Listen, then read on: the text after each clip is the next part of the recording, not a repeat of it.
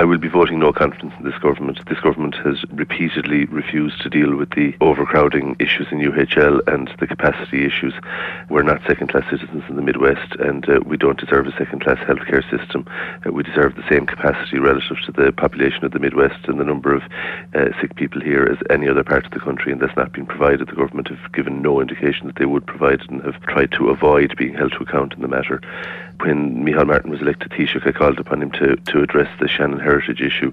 I know that work has been done, but 2 years later, in the middle of the tourism season, it's still not done. It needed to be done by now. And lastly, and perhaps most fundamentally for me, this government has shown contempt for the democratic process in not showing up in the Dáil to answer questions, but above all in ramming legislation through without a full debate.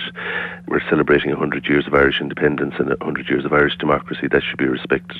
At the very least, legislation needs to be fully debated before it's enacted, and that's not happening. The President himself has actually come out and commented on it and expressed his concern about it. It's something that I've repeatedly expressed my concern about, and not just in this government, but when a government that I did support a number of terms ago tried to do the same thing, I objected to legislation being rammed through without debate.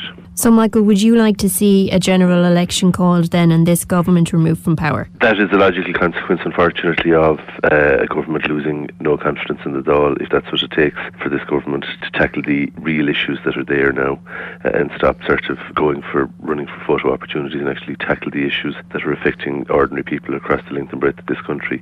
If that's what it takes, that's what it takes.